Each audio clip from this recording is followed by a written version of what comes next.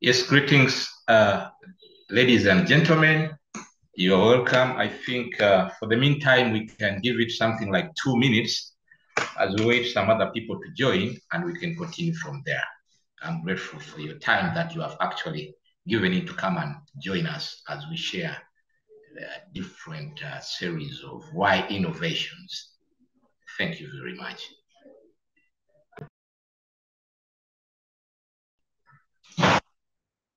Thank a number of people who have joined us. I can see we have Mr. Patrick Mugisha, who is currently working with the Innovate Lab Africa, the Commissioner of Innovation at Science and Technology Intellectual Property.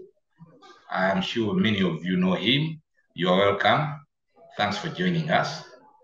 Professor Ijo, thank you very much. You're really welcome. And Mr. Alvin Chakonye, you're very welcome on this webinar. We are grateful for your time. On the same platform, we are having a friend of ours who is currently,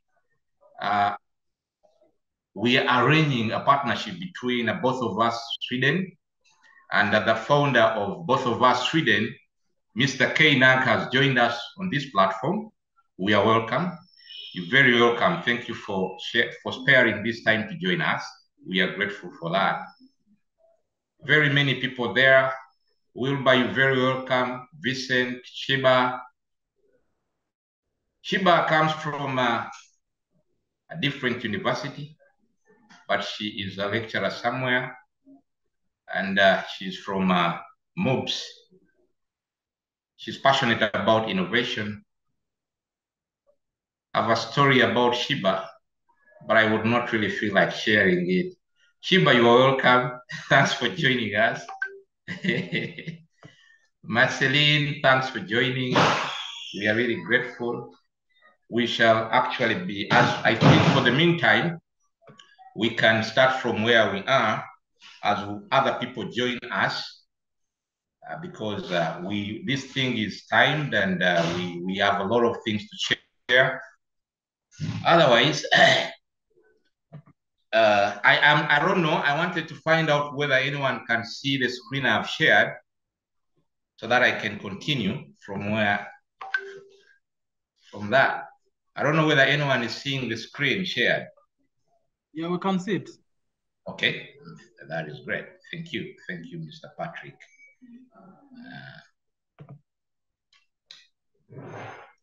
I want to take this opportunity to greet you, and probably I would request my brother, Mr. Patrick, to give us a short opening prayer, and we start from there. Thank you, Joe. Let's humble ourselves and pray. Dear Lord, we want to thank you for this afternoon, and we want to thank you for the gift of life and for the gift of a new day. We thank you for the ability to innovate, create, and think, to be able to solve our problems that affect us as an institution, as a nation, as a region, as a continent, and at the global level. As we share ideas and listen to what our conveners have to share with us, we hope that we're going to be able to interact collectively and have a very productive discussion that is going to help each party and stakeholder involved here. We pray all this in your name. Amen. Amen. Thank you very much. We appreciate that. Thanks, Mr. Patrick. As I said prior, that I really thank everyone who has managed to save time, spare it, and join us as we share why innovation and entrepreneurship. We have, as you look, as the screen shared, it says, why do we think that is the only pending and remaining opportunity for employment, income generation, as the leading route to success? That is our theme today, and I'm grateful that at least some of you have. I'm thinking at times that we have people who are already converted, people like Mr. Patrick Mugisha, I have Shiba here on board. Mr. Kainab, who is working with the United Nations, SDG, and actually the founder of both of us. We have also Mr. Cho Peng, who is from STEM, Australia, and Mr. Miro, who will also be sharing something ahead there. We also have a student from Cavendish University, who is a student from the Faculty of Information Technology, who will also be sharing why innovation and how he, as an individual, understands innovation. To cut the story short, as we cut time, I'm thinking that everyone, as we agree that people are seeing the screen, we have a lot of things to discuss, but we shall cut time. We have the university vision, mission, and values. Cavendish University, Uganda, is a sister university with Cavendish University, Zambia, and other departments, other campuses in different places. Here in Uganda, we are located opposite the American Embassy. That's Gaba Road. We have another campus in Kamocha, the School of Law. And we have also another campus, School of Business, headed by Dr. Faith at the King's Gate. Me, who is speaking,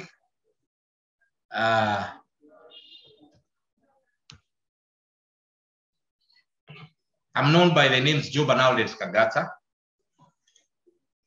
I'm currently working as the manager of innovation and entrepreneurship at Cavendish University, Uganda. Cavendish has a vision, which you can see properly, a center of excellence, innovation and transformation. That's the vision of Cavendish University, Uganda. And its mission is to transform and inspire students to reach their full potential in employment, entrepreneurship, and ethical leadership. That is the future, because that's the world, and that's the mission of the university. We have values of excellence, integrity, responsibility, respect, communication, passion, and innovation. And the values of this university have got that sector of innovation. I'm happy about that. Who is Job Analdes Kagata talking to today and right now? I've been in the different vast fields, and as you can see, I'm a very ambitious and practical person who has gained a vast amount of design thinking, administrative skills, along with professional knowledge of computer, because my background is that I have my first bachelor's was in information technology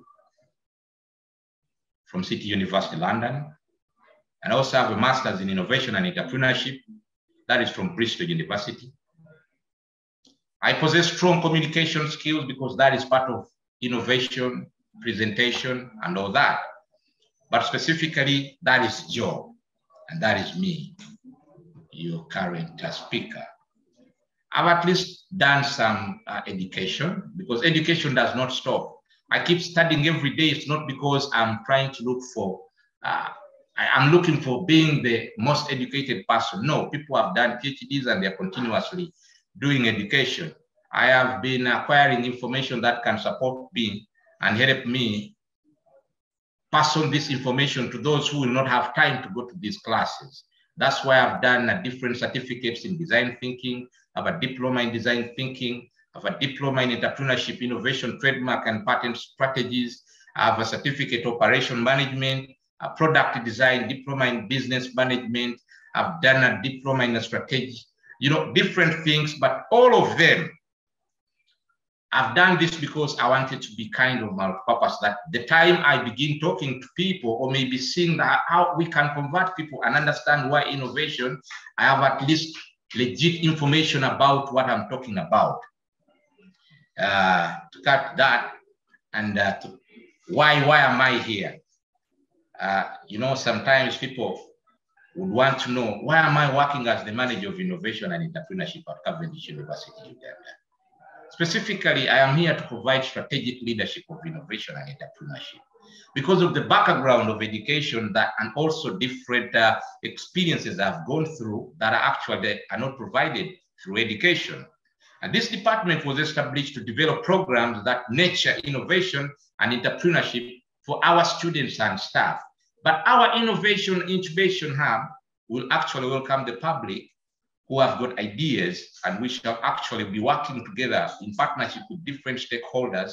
We are targeting to have Innovate Lab Africa on board, and also we are having different partnerships like KNAC from both of us, Sweden, so that we can work as a team to see that we can push the goals.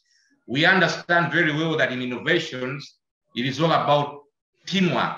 You could be the genius of the innovation, you have an idea, but at the end of the day, you're not technical to actually prototype it or put it into existence. That's why we need stakeholders. And those people who have joined us, like Mr. Patrick Mugisha from Innovate Lab and Keinag from both of us, Sweden, we appreciate your time.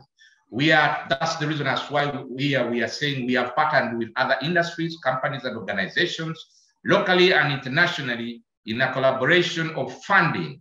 Actually, when I talk about funding, I get back to Mr. Keinag. Mr. Keinag, both of us has been getting funding. I've been searching for funding for universities in sub-Saharan Africa to see that we can get the push, because in innovation, without funding, you don't get raw material. Without funding, you cannot push prototypes. You cannot do a lot of things. So people like Mr. Keinag are partnering with the Cavendish University, Uganda, to see that we can get this funding that is necessary. Specifically, our primary funder is the university itself, the administration and the investors of this university. But we need the support of people like Keinag who have the experience in this, and they will be supporting us in pushing these goals. This department supports students and staff in accelerating their ideas, innovations, concepts, and unleashing their potential to becoming social and economic change makers, entrepreneurs through service and product innovations. Why do I say so? Gone are the days when people were relying on transcripts. But today, if a university would wake up in the morning and think that its students are going to rely on a transcript to make it in life, it becomes a problem. That is the reason as to why Cavendish University, Uganda, woke up in the morning and established the Department of Innovation and Entrepreneurship. What am I trying to say here? In life, do people understand innovations and why innovation is a partner of entrepreneurship? In life, we say without innovation, there isn't anything new, and without anything new, there will be no progress. It is a kind of a fact that people don't understand innovation. Actually, I will tell you that 70% of people on planet cannot explain why innovation. But if you begin deep diving in innovation, you find out that we are living in innovations. But these innovations are actually kept on being brushed through a package that we call entrepreneurship. It is the reason as to why sometimes you wake up in the morning and see there is a vehicle called Toyota Hilux Model 2002 with different types of lights, and they bring Model 2003 with a different design. They are trying to brush. That's what we call entrepreneurship. The single biggest reason why most organizations and individuals do not achieve their full potential is fear of failure. And this is what actually people have faced. It is a problem that people, I will give you an example. If someone was selling tomatoes in the market and you woke up in the morning, headed to that lady or a gentleman, and you ask that gentleman to change business from selling tomatoes to selling fish, you would be shocked that that person, because he or she fears to lose the clients who he knew probably that on a daily basis, they come and take tomatoes worth 5,000. But he has not yet managed to secure a client who would come to purchase fish from him or her. It's the fear of failure. There is a statement that is at times made by Zuckerberg most of the times. And he always says that the biggest risk on planet is the fear to take risk. And that is a problem. We need a mindset change. Lack of leadership and direction in innovation and entrepreneurship. And that is the reason as to why Cavendish University, Uganda, has employed Job and Audience Kagata. I'm here to lead and direct in this department. so that I see that at the end of the day, results are achieved. We can get execution, we can implement, and we can only implement by working hand in hand with people like Innovate Lab Africa.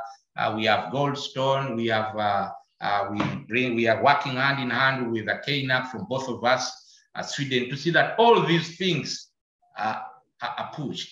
Because in innovation, as you earlier said, it is not a one-man show. It is a team. It is teamwork.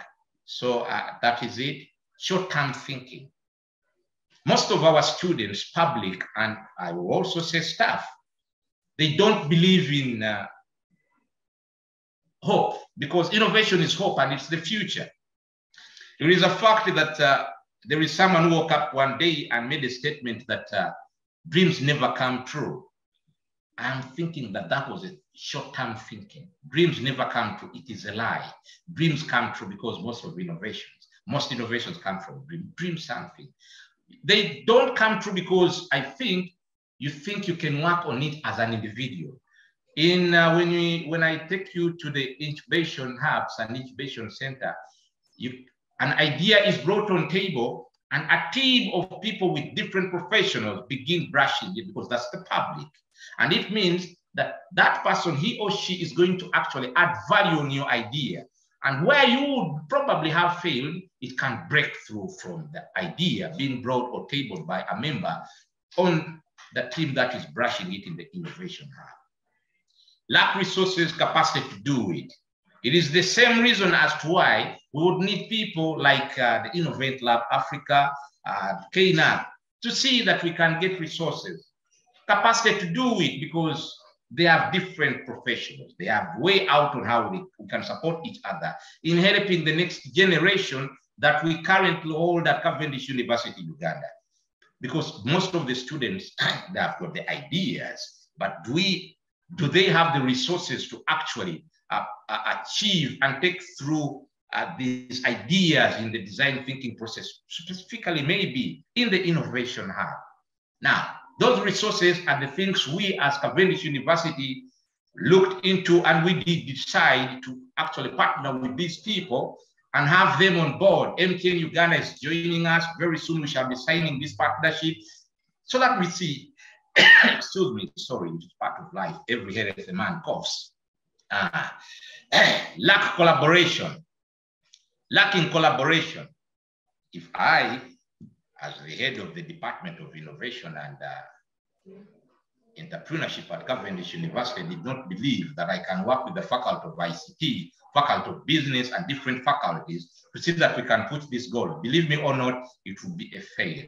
It wouldn't work out. It will become a problem. So in innovation, we collaborate. That's why even in an innovation hub, it is about teamwork, despite the fact that we don't believe in each other. So we wake up in the morning and we have different documents that we sign in innovations hub, like non-disclosure agreements, because we have to protect these ideas. You have no time. Very many people have no time to begin brushing those ideas. But I am sure that in a collaboration, that if we woke up in the morning and worked as a team, believe me or not, we would actually push it. How do we do this? By pushing each other, working as a team, reminding each other to see that we can work on this. You could be not having time, but if the idea is in an innovation hub, different people keep on brushing it. If you as an individual can't brush it, then it will move, it will work out. Lack of focus, people don't focus. I'll give you an example. There is what we call incremental innovation. This is probably, let me give one example. If when you look at this glass, the design it was made in, it could have been produced by a certain company, but what we call incremental innovation is that aspect of you looking at this glass in the design it is, and you say, no, I wish, or I think this glass would have been produced in this kind of design or anything of the sort. Then meaning you are now focusing on what the pull and push of the public, specifically starting from you as an individual. And you go sit down with those people after, most especially I always tell people, protect your ideas before you go present them, because human beings are difficult, apart from a few like I.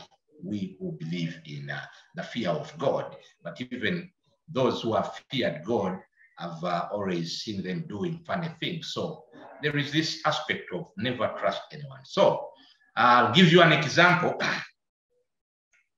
I happen to have produced this a design of the iron ships you people currently call in Uganda the tile iron ships.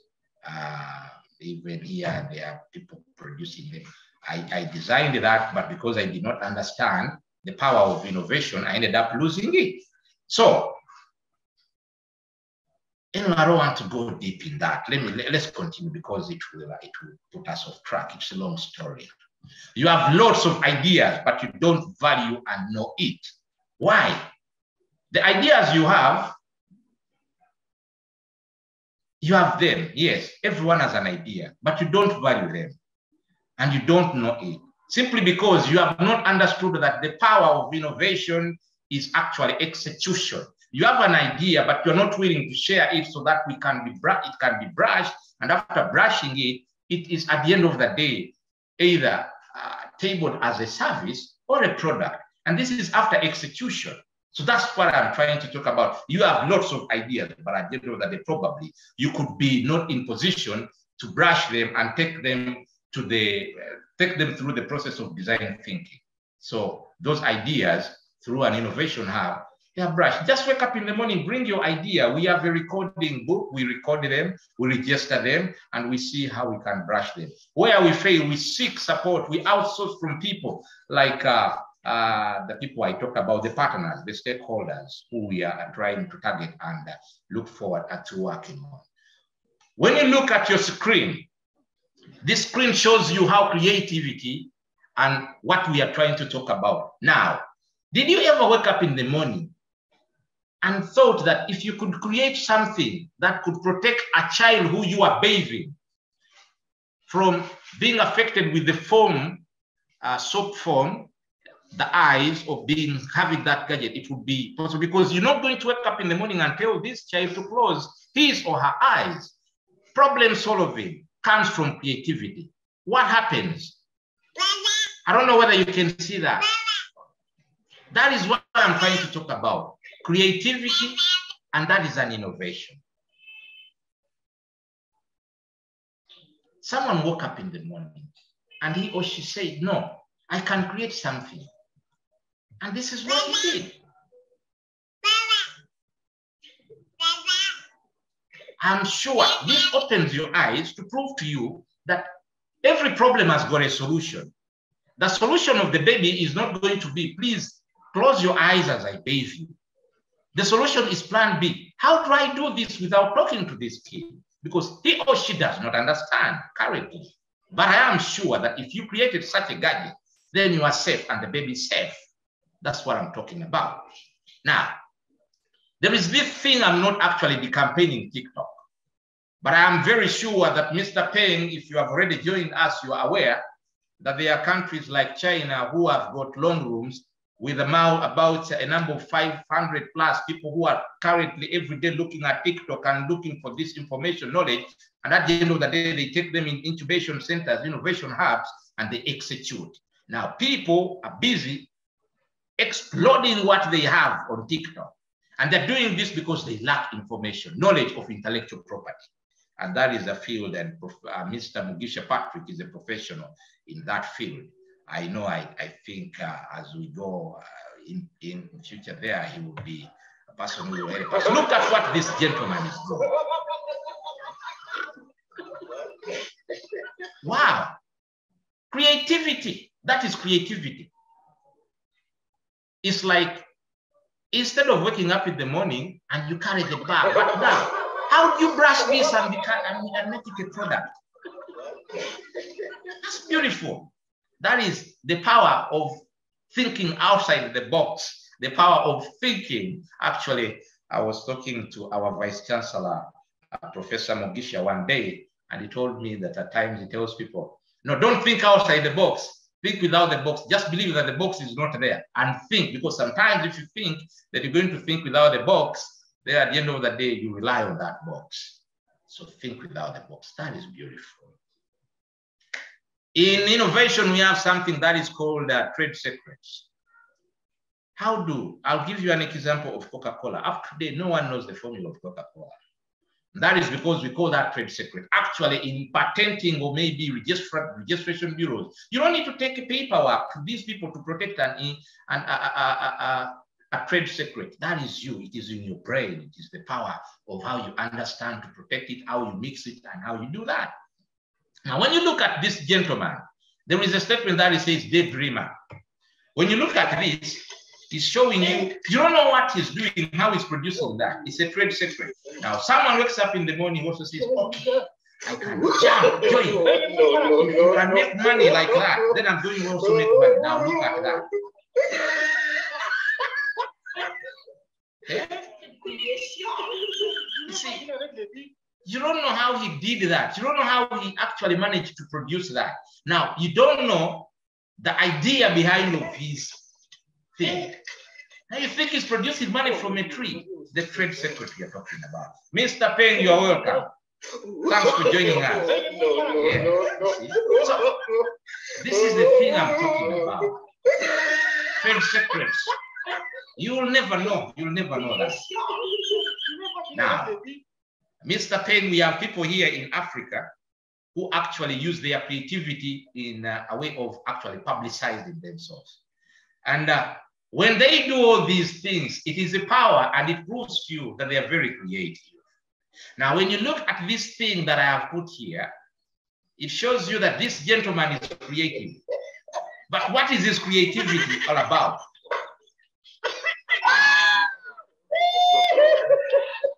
He's creative, but is he using his creativity in the right direction? I don't know, but I am thinking that is wrong. Okay, maybe it can be actually right because it's showing you that he has the power to think because he can do that. I was talking about technology and innovations that people, if you don't become an innovator, you risk to lose a lot of things. The jobs you are actually in position today are being washed away by people who are innovating like Mr. Peng. People wake up in the morning every day and come up with different creativity. Look at this. Who knew that someone can create an innovation that can turn to be a waitress or a waiter? With artificial intelligence, Mr. Peng, you are aware of this. And these are the things you are playing around with every time. So these things are killing jobs. Employment is going to cease. Now become an innovator so that either your innovation or your idea is going to earn you an earning than you thinking that by staying to be a waitress, you have a safe job. Your job is not safe. And I'm even sure that even those who are doing law, in future ahead there, we are going to see lawyers being computers, robots. We are going to see judges becoming robots. And this technology even started in countries like the United States where you put your palm and it begins measuring your pulse and all this is innovation. Now, innovation and creativity has different sectors. It is the way of you. It's how you do things. How do you solve a problem? Now, look at this gentleman. He's got 2 babies to take care of. And I think the other one has to be taken care of in a different manner. This one wants to swing. And at the end of the day, he has no way to do that. So what he did was to see that at the end of the day, he runs out.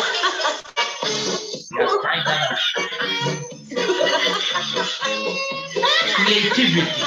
It is very broad. It is very wide. It is the way of creativity and innovation is all about how you solve a problem. How do you solve a problem is the issue. How do you solve a problem is the issue of innovation. How do you simplify those hard tasks is the way of doing things. And that's what we call innovation. Technology has gone very far. I'll give you an example of giant companies that actually collapsed like Ericsson. Ericsson was a giant in tech. Now, Ericsson did not really deep dive in the future of innovation, where Joe would have been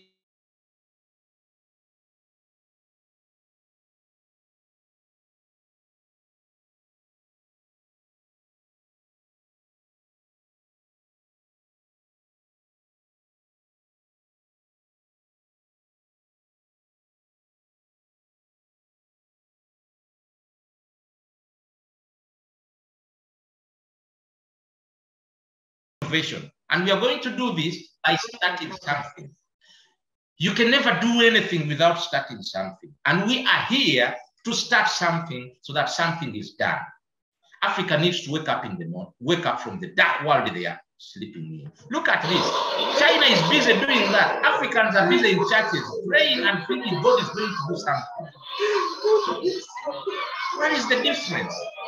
How are you going to compete with people such as those ones? They are busy working. For you to think God is going to wake up in the morning and bring success on your table without doing something. So I'm here, I'm thinking that your idea has to be executed, brushed, and implemented to do something.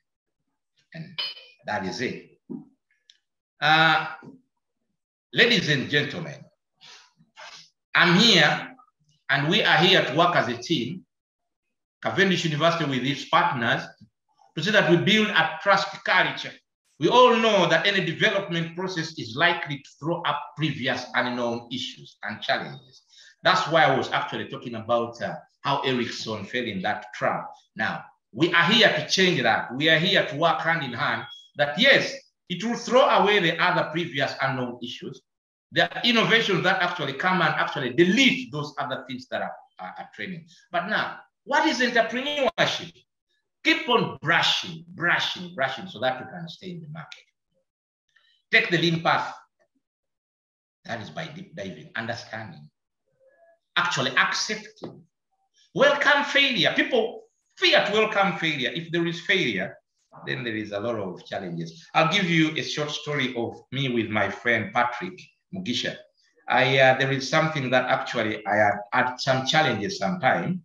And he always insisted on one thing. Say, you're failing here, but welcome this failure. It is going to help you brush where actually where you went wrong. Some guy who actually worked on the light, this lighting. One day they asked him, why did you fail 1,000 times to make a bulb? And you know what he said? He said, I did not fail 1,000 times, but it took me 1,000 times to get to this. Or then the next time he was asked the same question and said, no, I did not fail 1,000 times, but I just failed 1,000 times that do not work. So failure should be welcome because it takes you on another level. Retain flexibility, because when you welcome failure, then you are now being flexible. You begin actually accepting. When Mr. Peng says no, this, no, A, B, C, D, actually this is among the terms and conditions that are bulletins that work in an incubation center, where every idea is registered and welcome. No one should actually begin rejecting ideas in an innovation hub, most especially when you are brainstorming. When someone says, this works like this, and for you say, no, it doesn't work. No, that's not how it's done there. It is only not possible after testing the prototype that, okay, it doesn't, okay, if we are actually embedding the idea into the current ideation and you say, no, then you're going to fail because its idea is something. That's what I call flexibility. Retain a flexibility whenever you're accepting to brainstorm or maybe bring something together. Final thoughts are very important in life. Final thoughts are very important because that's what I call decision making. Decision making is very important in life. Further reading on innovations. People should take time to begin understanding innovation, because I always tell people that innovation is the only remaining and pending job on planet that does not even require an application. It is free of charge. Entry is free. Exit is also free. Look at the Forbes magazine. I always tell people the Forbes magazine actually, who has a master's on the Forbes magazine? Actually, here, Zuckerberg got it, but it was a honorary because of what he does. It does not mean that becoming a professor or having a title like Dr. Peng guarantees you to success. No. What have you done? Hands-on. But you can only do this with reading more, getting information. Data does not matter because data is something that is actually just put there. It is always there, you find it. But information is very important because it is brushed every day. So reading on innovation is very important. One of the most common reasons of innovation failing is due to lack of budget or money invested in innovative approaches. Mr. Kainab, you're very important in this department. Funding is very important. And actually, Mr. Peng was also discussing the same thing with me this morning. And we are talking about this, about the United Nations, UNDP, where people can do different things and they achieve funding. Mr. Peng, I know when you start your presentation, you'll have to give some more lighting on this because people have to be opened up. People are still sleeping. Africa, I don't know. We need to actually wake up the sleeping. I don't want to use that word. Let us wake up these people so that they can actually do something. Without innovations, it is easy to lose your competitive advantage. And for some companies, this has happened very rapidly, and it is very destructive. It produces negative results. Every company actually should have an innovation department that can help it research and see how these things are branched. But if they don't have that, they risk to be thrown out of market because there is competition. You need to understand what people are right now demanding. They are pull and push. Now, if you don't innovate well, your business will collapse, but as an individual, life will fail. That statement, you need to deep dive into it because it is very, very broad. You need to really do a very good research on that. If you don't innovate well, people come at your business, you have no customer care, you keep on giving them the same chapati, the same taste that you don't change tastes even if it's a restaurant. Be innovative in any business you do. It is stay ahead of the competition. You have one step ahead of those people, and at the end of the day, by the time they realize that, you are very far. By the time people begin copying it, you've already reaped what you wanted to reap out of that. And actually, Mr. Patrick has always been telling me the same thing. We need Africa to take a step ahead. That is why me, as the manager of innovation and entrepreneurship at Cavendish University in Uganda, I actually believe in capacity building, because if people don't fall in love with innovation, they will not understand. If they don't understand that there is competition behind them, they will realize when they are back in the villages, their businesses collapsed a long time and the banks are actually running after them. Now, innovation hubs, people don't understand what innovation hubs are. These are initiatives that are aimed at generating business between startups and large companies. Mainly, in addition, they are conducive to meeting people who interact, create, undertake work, and innovate together in a network. Those are the hubs, meaning that's where brainstorming takes up from, and actually that's where things are brushed, a lot of things. That is a hallmark of today's society. However, more than that, being an innovator has become an increasing necessity. It is a necessity. It is something that people should embrace, since the accelerated dynamics of consumption and the constant advances in technology make a lot of things obsolete in a short time. Going against all that, the Innovation Hub offers a modern alternative to evolutionaries. I love that, evolutionary. I also believe in evolution. I don't believe in revolution. Currently, we are working as revolutions, today here, but that is it. As a result, hubs provide innovation in a much more agile and broader way. Those are what they call hubs, because they really support and help things go ahead. Promote. Why is this department here? It is here to promote. We are promoting innovation, creativity, and engagement in science, foster problem-solving ability, and project-based learning. We provide hands-on practical learning and engagement in the process of science, technology, and innovation. Innovation does not mean that it's technology. Products are also taken as innovation, and that's what we believe in. We are going to be committed to looking to the future, anticipating trends and reacting accordingly. And that's the reason that's why this department was established.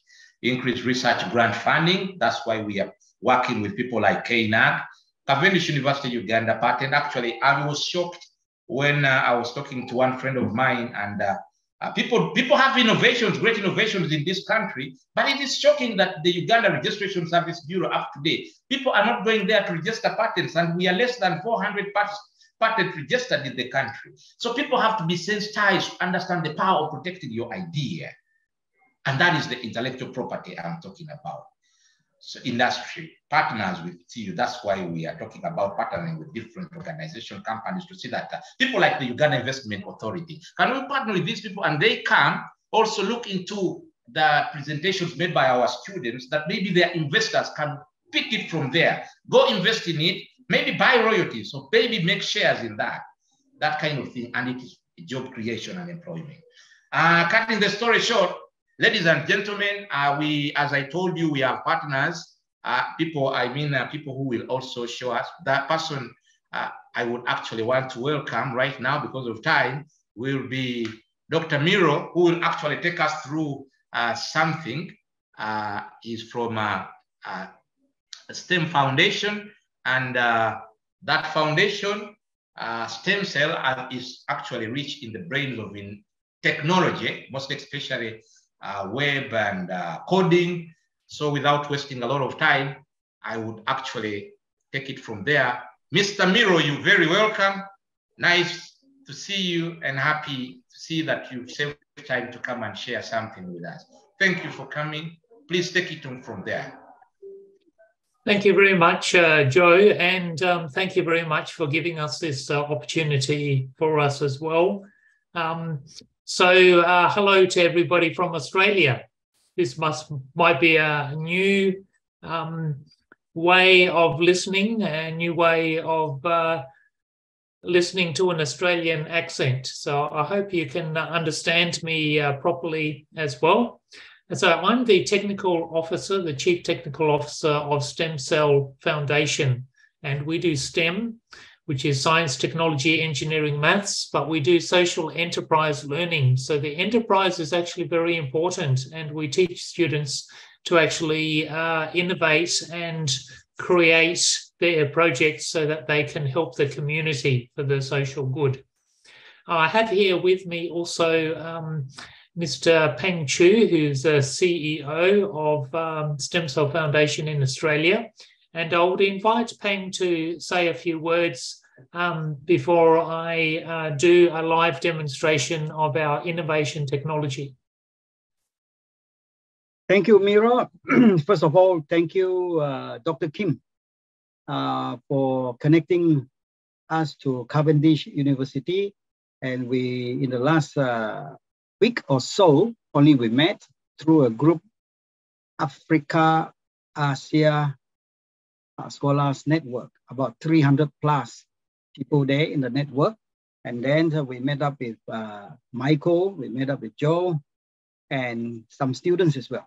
So in a very short time, we're sharing a very, very important story here, I believe, that could attract a lot of students, international students, to Cavendish University. Why not talk about money, you know? And that's what we are here for, is to create employment. Employment is money. So how do we do that? Miro is going to show you. There is just a new, relatively new IoT technology that Miro has invented that can help people to code IoT projects very, very, very quickly and easily with a few lines of code compared to a few hundred lines of code. So today our focus is based on how do you use that competitive advantage in order to attract students to Cavendish University from across Africa and hopefully the world. And if there is a competitive advantage right at your doorstep, right in the heart of the university already, the Innovation Center, how do you capitalize on it before somebody else does it? Joe touched on something that he said just now about You have to be one step ahead of the game. We turned that into a lion story. Yeah. Either you change or you perish. Change what? The lion story said, 2 persons in a safari setting, in a conference call, you change or you perish. One of them saw a lion in the bush and said to the other one, run or we will become lunch. The other one said, can I change my shoe? And the first one said, do you think you can run faster than the lion when you change your shoe from business shoe to your running shoe?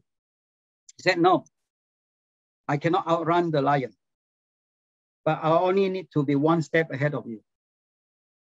As long as I'm one step of you, like Joe said, you need to be one step ahead of your competitor.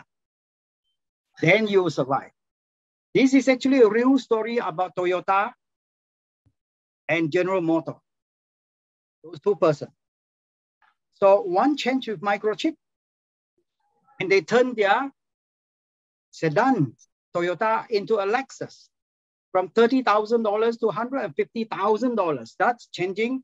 That's innovation by microchip coding. They compete with Mercedes-Benz, they compete with BMW. If they didn't change fast enough, like General Motors, they nearly went bankrupt during the financial crisis. If Obama didn't spend billions of dollars that he's supposed to spend for people who are homeless onto GM, he would have lost millions of jobs. So here's a difficult decision, but he did it, no doubt, but at the expense of those homeless people, because there's only a limited amount of money. So change or we perish is what we are talking about. And the change is made so easy for Cavendish University because Dr. Kim, Joe, Michael, and others working together with us has brought a competitive advantage that can help students to make IoT project, coding IoT project with a few lines of code instead of a few hundred lines of code. I repeat that already, I think 3 times. And Miro will show you. If you are able to make use of that competitive advantage, money will shower on you. You don't have to look for it. You'll be showered with money because nobody has that ability yet. But Miro has just cracked the American market through the Inventors Hall of Fame, where this Afro-American from Africa, American from Africa, has 20 patents. 7 of them are used to increase the speed of the internet. And when he sees the same demo that you're going to see with Miro, he immediately introduced this to a network of schools, STEM schools in America. And he is advising the American government on STEM and coding, IoT, and so forth, right?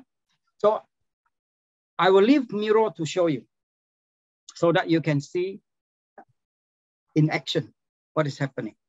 Miro, you want to take it from there? Do we have somebody who can Thank you, Peng. I have actually arranged Michael Kumakech to actually do that, but apparently the university host has removed him from this Zoom just now. So I'm not sure why, but he was actually prepared to open. No, sorry. Let me talk to Mike. I don't know. Even there is someone who has just called me telling me the same. Let me work on that just immediate right now. Let me see what is happening. Okay, sure.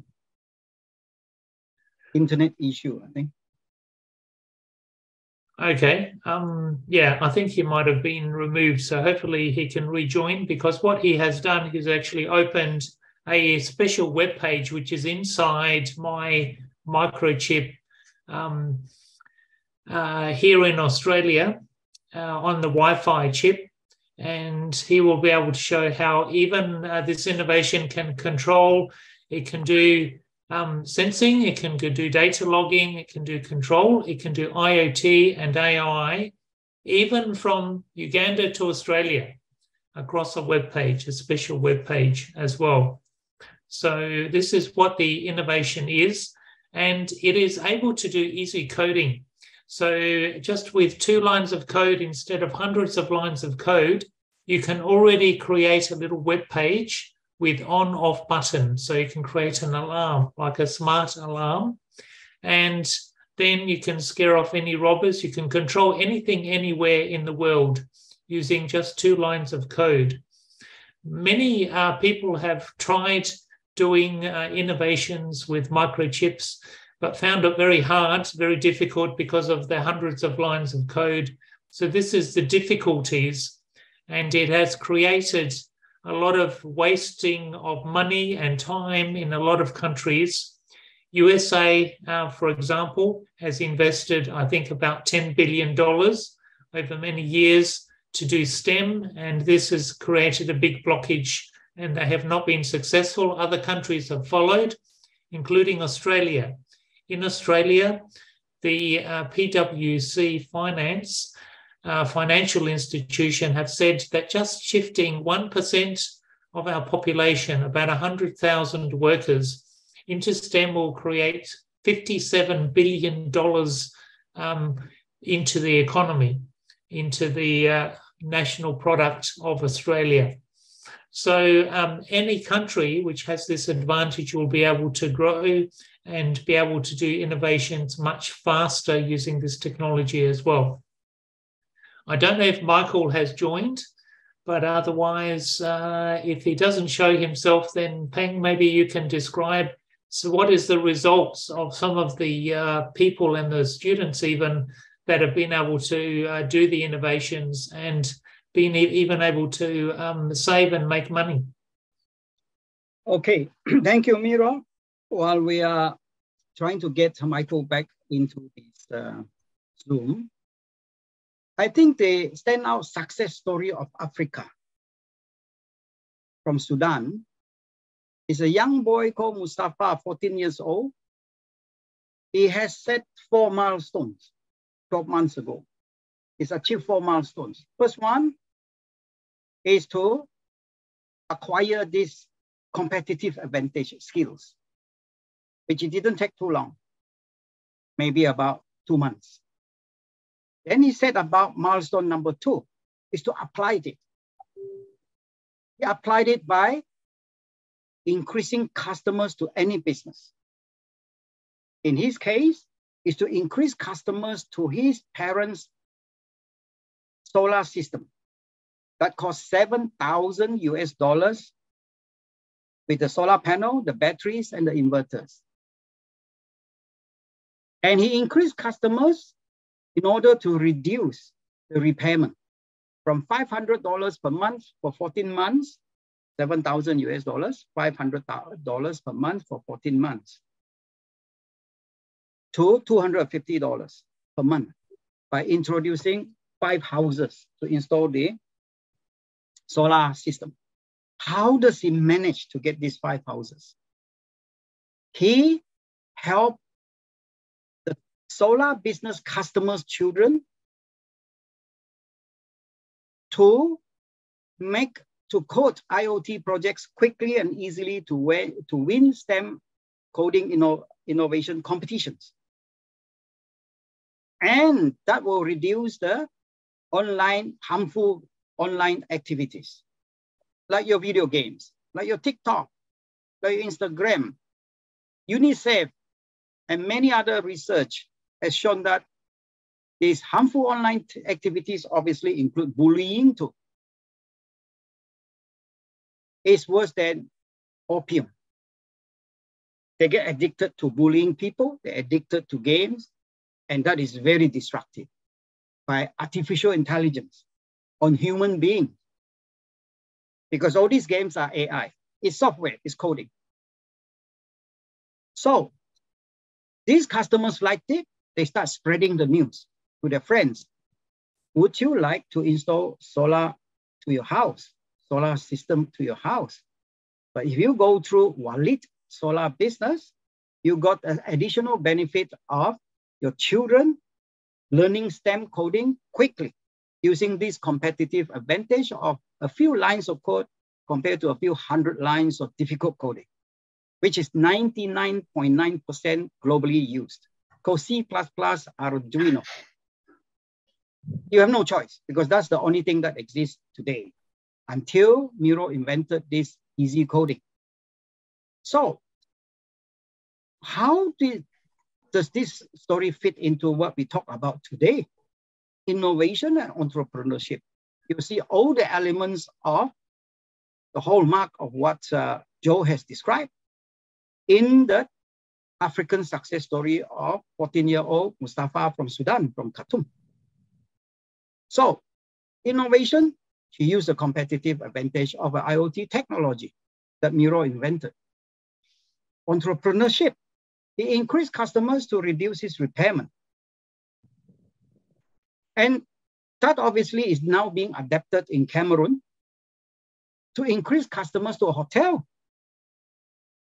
whereby this very poor student, Jackson, come from the village. When he go to Polytechnic, he need a home to stay. If not, he has to pay rent.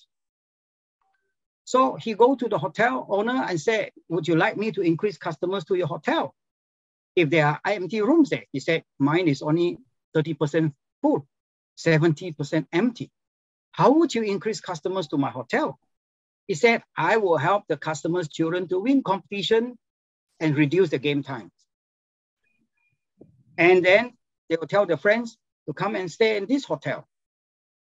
And I will also do a drone demonstration that Miro is going to show you every weekend and put your hotel on the map. So he got 2 rooms. And of course, there are other examples of increasing customer to a bread shop by helping the bread shop customers' children to win competitions and reduce the game time. So you have 2 benefits rather than 1, not just to buy bread, but your children will have more STEM time, coding time, and less harmful online activities. So with the increase in customers to the bread shop owner, of course, give bread to the poor kids. And that is using the competitive advantage to solve problems, the application. So this then can be replicated to any business. To Cavendish University, your customers are called students. Your business is called an education institution. So my generalization of increasing customers to any business using a competitive advantage applies. And my Australian government advised their office in Malaysia to increase customers, students to Australian universities in Malaysia, joint venture, using our technology. That's part of our technology export. So this technology at the moment is only we have it. So you have a competitive advantage that nobody has. Please make full use of it and create as many case studies as you can. And obviously, Dr. Kim will be able to present that hopefully online or face-to-face in Delhi in April through this Africa, Asia Scholars Global Network, ASCON in Delhi, April 16 to 18. And if you create the competitive advantage case studies yourself, he will be able to present it online or face-to-face. And so I think to sum up, Miro, we do not have Michael yet, is it? No, yeah, Michael cannot rejoin. That's fine. Yeah. Okay, so let me Michael, just... Sorry to interrupt. Michael has gone offline. I think maybe where he is, he would have lost network or anything of the sort. So it is unfortunate, but I think we can carry on. Yeah. So is there somebody else who has a laptop? Excuse me? Sorry. Yeah. Yes. Do you hear me? Yes. Yes, doctor, we hear you. Yes, doctor, we hear you. This is Dr. Kim. Yes. I think I've tried to connect with Mike, but it seems also to be having a network issue. I think, Dr. Peng, what we can do, we can organize. And since we are together, it is a series that you have made the presentations. We can still organize. You're with us. as you said, also we're wishing to participate in that convention that is coming in April. I'm aware of it. And even we have others, this is very important. And even Joe, what he has discussed. And we as Cavendish, I think we have like around 60 things that we expect from this kind of thing that has come on board. We have already discussed. And maybe what you forgot, that we're intending also to import your boards, not so, the Andrino, you said you're not using Andrino boards? You have unique boards, not so, Peng? Yes. Yes, we have these boards that now boards, are even made in Africa as well. So many do make and sell. Yeah, so we are very excited because we as a university, there are so many things, and we have across faculties. We have faculty of law, faculty of business, science and technology, social sciences. All these can leverage on that because IoT is the way to go. As you have already explained, that there are many things. We are using real-time systems to solve the current problems. So we are very excited. We are going to engage more. And I'm sure you are going to demonstrate that. And as we discussed in our last meeting with you. So we are very excited. We are very excited for this kind of submission with you. I do submit. Thank you. Yeah. Thank you so much. And if I can just conclude here on our part, the milestone, the last milestone that has happened just yesterday with Mustafa from Sudan is his mother is transferring money to acquire 50 sets of these kits that he's going to make himself. We send him the components, he will make and sell to America, a 14-year-old boy. So first milestone he achieved was to learn this skill, 2 to 3 months. Second milestone is to apply it straight away to increase customers to a bread shop, increase customers to a solar business by helping the customers' children to win competitions and reduce the game time.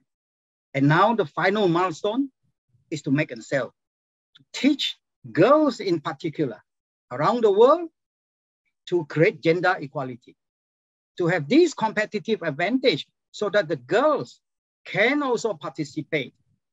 And so Dr. Kim will be able to present to United Nations Women through Abdul, the president of this group called ASCON, Africa, Asia, Scholar Global Network. And this doesn't have to wait until April. We should be ready to present through this group. They're already in touch with United Nations Women. It's a group in United Nations about gender equality that they couldn't implement. There's no solution to that if you do not have a technology like this to empower the girls, and the girls empower the girls, and boys empower the girls, so that you have a project that have 100 boys and 100 girls, not 100 boys and 10 girls, or no girls in many countries. So then you double your human resource. If you want to talk about leadership, trainers look for winners to become leaders. Trainers do not look for losers to become winners, to become leaders. Right? You are right. So Cavendish University, together with us, are creating winners to be trained as leaders. It's very difficult to train losers as leaders. You can try, and we must not stop. We will turn losers into leaders too. But why not start with the winners?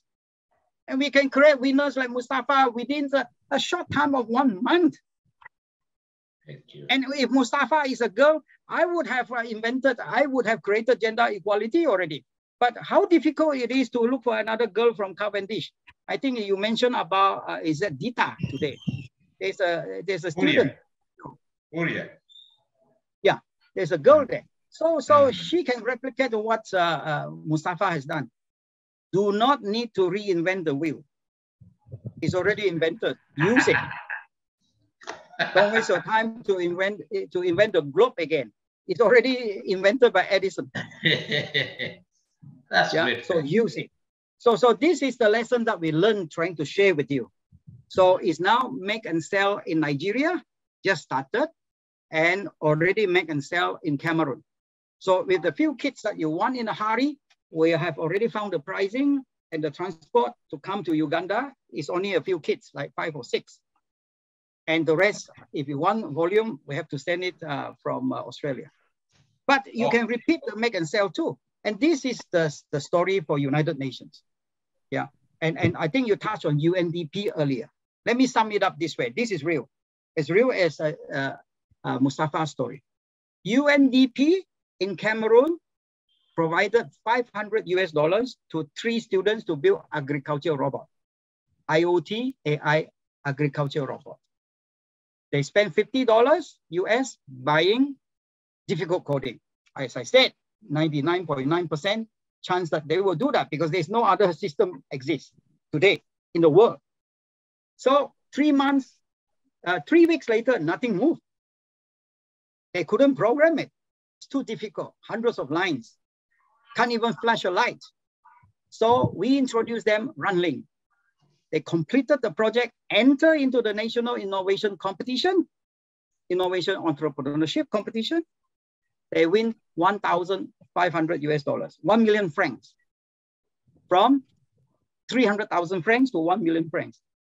Then, how would smart Cavendish professors make use of this story? Easy. Get your student to be employed by United Nations Development Plan, because they are also in Uganda. They are also in the whole of Africa and the whole world, providing $500 to 3 students. Imagine you add it all up together, it will be over $100 million. Call it $1 million. You're going to be the bridge, and so you have the story to create jobs already. We are actually having Mr. Kaina from UNSDG, who is actually fighting the goals of the United Nations as SDG, and is the founder of both of us from Sweden. Is found in Stockholm. So we have the bridges, we have the power. We can do this. Yeah, but I'm saying here, just create one job. Yes. Nobody can build a great wall without a brick. You have to do something. You have to start with the 6 inches brick first before you think about a wall. The 6 inches brick is called a job for one of Cavendish University students to work for UNDP. Use that model. Doesn't matter who started it first. They started first, you employ first. They are not employed yet. Our career, they don't have the entrepreneurship skills. Who is Mr. Bernard Chan is also on board, and he has tried to create a certain bridge on that, and it's actually fighting for all those things. Bernard is doing that, and he has actually done a great job on that. He has created this, he has scaled it, and is moving here and there on the same goals. We're doing that then. But we still need also... What I'm saying, sorry to interrupt. Focus on just getting one student who just graduating or graduated with no work and work for UNDP using the template from Cameroon. Why go and look for other way of creating employment? The money is being burned at the moment. They're burning money, United Nations, UNDP. If we didn't intercept, that $500 is gone. So multiply that $500 by 1,000 times in the whole of Africa. I'm sure it's more than 1,000 times 3 students. So that's $500,000 US. They can afford to pay a Cavendish University student $10,000 US per year. That's your first job. That's your brick. Then you build the Great Wall. If that can be achieved, Dr. Kim will be able to present it to UN Women, especially if that brick is a girl. Thank you, Mr. Penny. Thank you. All right. Thanks. I'm really grateful. I don't know whether Mr. Miro has something to discuss more, or I mean to summarize with, as we organize the other second series that we shall have this showcase, the package that we were supposed to showcase. So, Mr. Miro. Okay, so Mr. Peng has actually mentioned that Jackson in Cameroon has already actually a drone, and he's been flying the drones using this technology too. And that is how he was able to get 2 rooms for free so that he can actually show these innovations and build up the people even inside that hotel. So he's been able to create jobs and money and customers for that business as well. And we next time will be showing how the drone is connected to this innovation as well. So thank you very much for the opportunity. Thank you. Before we forget, Miro, can you send the link of the 7 minutes drone demo? There is a video of the drone demo. So put it into the chat box. So I'll put it into the chat box, yes. But it's nothing like the live one. Okay, that's grateful. Thanks. We are really appreciative. Thanks for your time, Mr. Miro and Dr. Cho. Now, the issue is that I would take this opportunity to at least welcome Mr. Patrick Mugisha, who is well known as the Commissioner of Innovation, Intellectual Property in Uganda, and the founder of the Innovate Lab Africa. Is on board. We are grateful. I take this opportunity to welcome you, brother. Yeah, thank you very much, Joe. And also I'd like to appreciate the previous speakers or discussants, and also to thank very much the University of Cavendish to actually being able to convene this engagement. As introduced, my name is Patrick Mugisha, and in this space of innovation and entrepreneurship in our setup here, most people call me Mugi. So really sometimes if you're looking for Patrick Mugisha, you may not get him, but you say Mugi, you'll find me. And nice. I'm also, so I'll come in with immense expertise as a policymaker, having been worked with government for more than 12 years, and also in the private sector in the same frame of mind. And my last engagement was with the Ministry of Science, Technology and Innovation, where I was heading the Department for Innovations and Intellectual Property Management. And of course, to be able to provide oversight at the national space, and also to see how we can tag into the regional aspirations, for example, the East African Community Vision 2050, and also the Africa Union Agenda 2063, which is themed on the Africa we want, and also now fitting into the SDG agenda of 2030, leaving no one behind. But practically, whatever comes on board is that ST&I is an enabler. Definitely, it's a cross-cutting thing. And we're actually excited when we see academia trying to kind of like push these efforts in a very significant way. And maybe just colleagues from Australia, as you engage stakeholders in Uganda, Cavendish, and I think Joe will reveal this to you at some point. There's always a saying that, academia industry situation in Uganda is very weak. And it's all based on blame games where industry says academia produces half-baked graduates. then academia blames industry that, so if we are producing half-baked graduates, how much are you committing in terms of R&D to support and engage university to be part of the solution? So at that point, now all of them become at a halt and they say, okay, fine, now let us narrow down and talk and come to a midpoint. So one of the key things that we really want to advocate for is really that synergy and to grow that existing gap between academia and industry.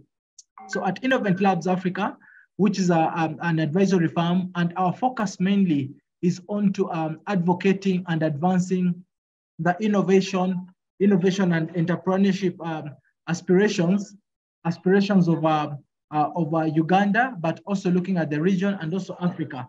So that's basically what we do. But in that space, we focus mainly onto the 5 major areas. That is innovation management advisory, intellectual property management, standards and compliance. We look at public sector scaling, and also academia and industry partnership management. So that's basically how we are really trying to engage Cavendish University to actually be one of the partners of choice to make sure that as we look at this landscape, we're able to actually fit into what the university wants. And we begin on a very kind of like a top-bottom approach. Let us first look at what does the management want? What are they committed to do? Where are the gaps in the current existing maybe legal frameworks? Are they sufficient to support their aspirations? And if that's not the case, they should be able to have these things in place. So really, to me, as a lead person at Innovent Labs Africa, experiencing the S&I domain in this country, the region, and the continent, I think this is the best time. We are quite excited to see what we can actually be able to do with Cavendish. And of course, as we join with Cavendish, definitely are going to explore into the spaces that their networks are actually creating for them. For example, what Mr. Pengcho and Miroslav were actually mentioning, this is now an aspect of technology transfer. We don't need to reinvent the wheel. The thing we need to do now is to see, can we adapt it or adopt it? It's one of the two. It's now for our case to actually be aligned in that space, but again, also looking at it from the perspective of how aligned is it to government priorities. That is the first thing. Otherwise, policymakers are going to pull your neck if you're presenting a solution that is not aligned. And I think this is quite well known even in Australia. The policy takes precedence. They might appear, if you sideline them at the beginning, you'll suffer.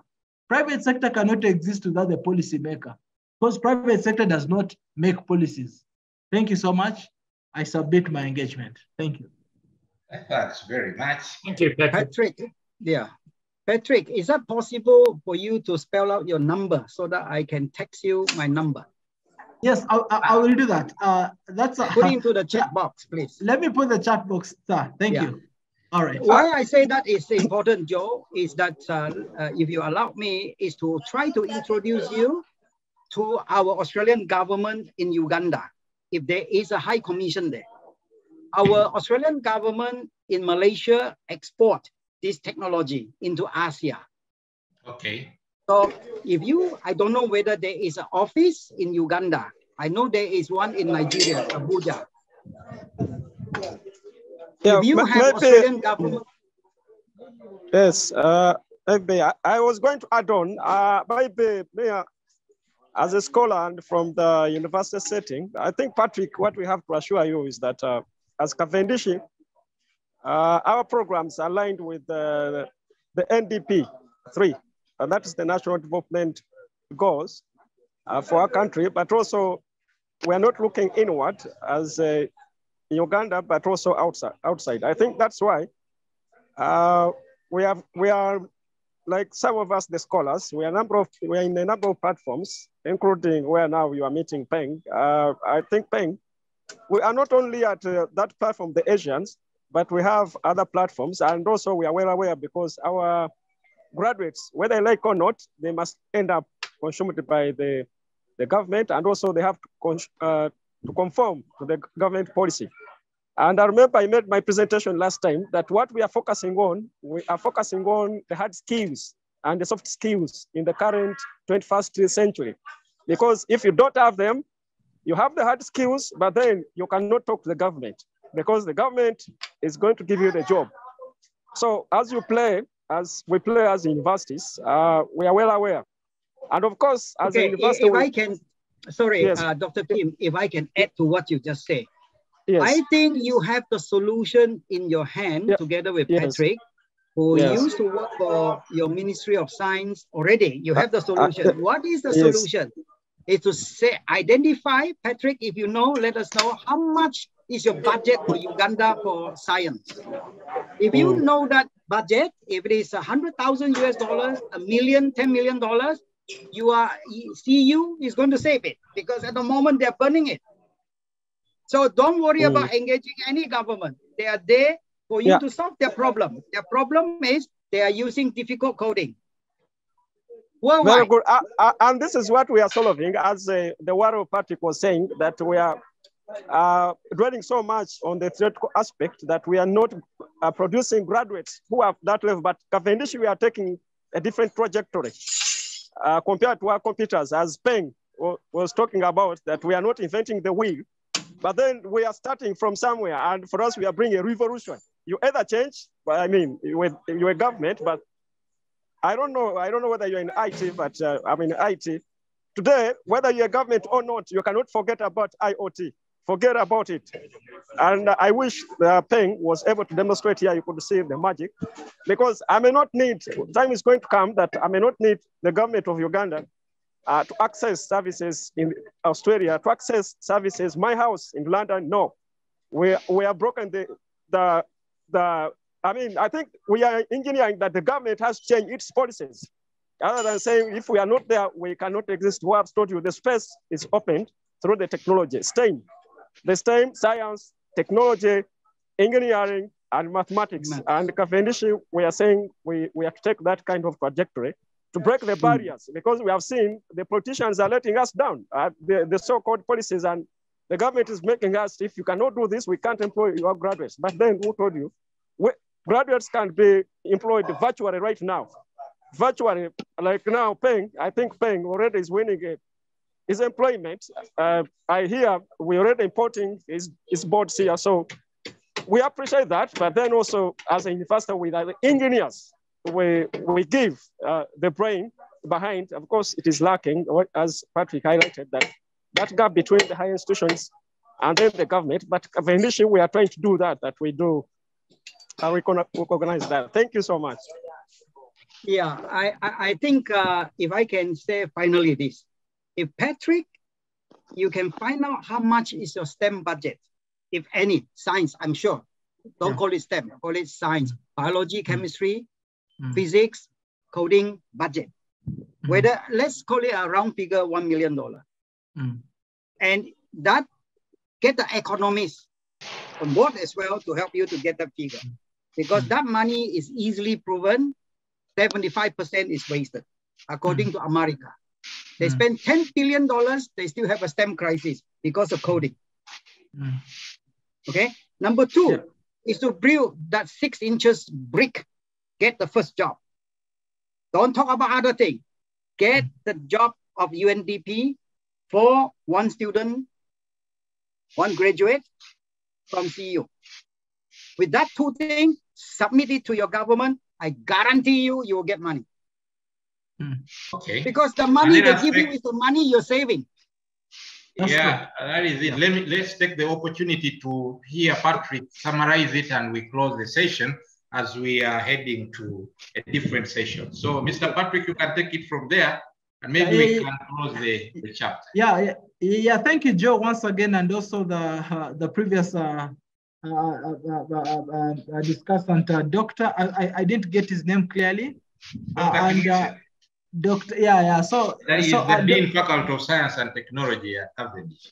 Yes, doctor. I know we'll meet very soon, but you see, there's an ideal world, but there's also a real world. So, and Cavendish University is not living in an island; it's living in reality here. So, I think no matter what happens, as an institution, you have your own internal politics, which definitely are going to allow you to be either inward or outward looking. But bottom line is that if today government makes a policy, sometimes if this policy does not make you happy, a policy will never be for one person, it's for everyone. So bottom line is that we are going to see how we navigate around this, but Cavendish University should not stop aspiring and dreaming of where they really want to be. You can be a change maker and a global change maker by what you actual decisions that you make. And I believe bottom line, going to what Dr.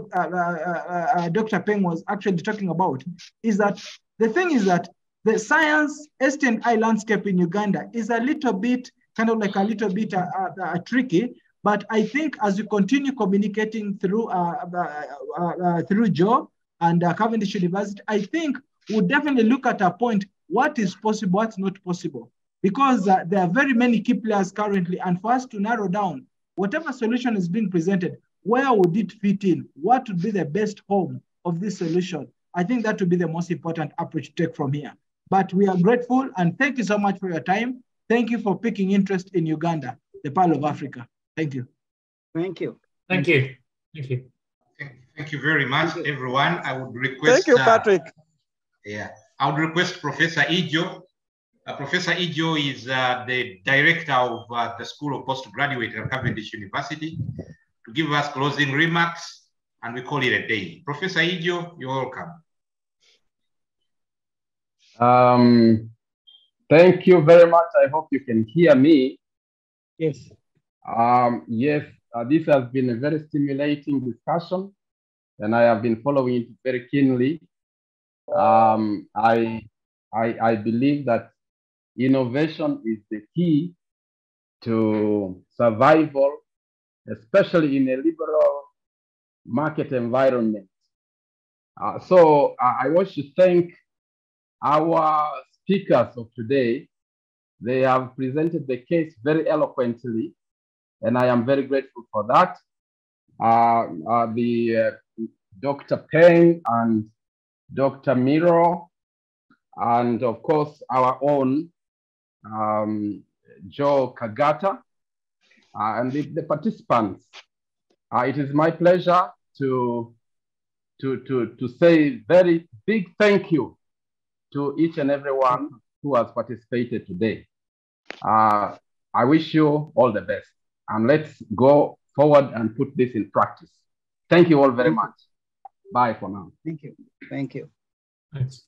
Yeah, I'm really grateful for the time you have actually taken to have this together. I think next time we shall continue like this. I'm really grateful. Thanks for the time you have invested in this. May the good Lord bless you. Bye. Take a group picture, Joe. Thank you, Joe. Thank you very much. Okay. Can you take a group picture? Yeah. You talk Right. Remember everybody. Yeah, turn on your camera. Turn on your camera. Okay. All right. Okay. Turn on your camera. Take a group picture. So we can show it to the conferences around the world. All right. Thank you. Yeah. Nice to meet you, Patrick. Yeah. Thank you so much, Joe, and Dr. Kim, and the director of postgraduate, isn't it? Yeah. All right. Have a good day. Thank you. All the best. Take care.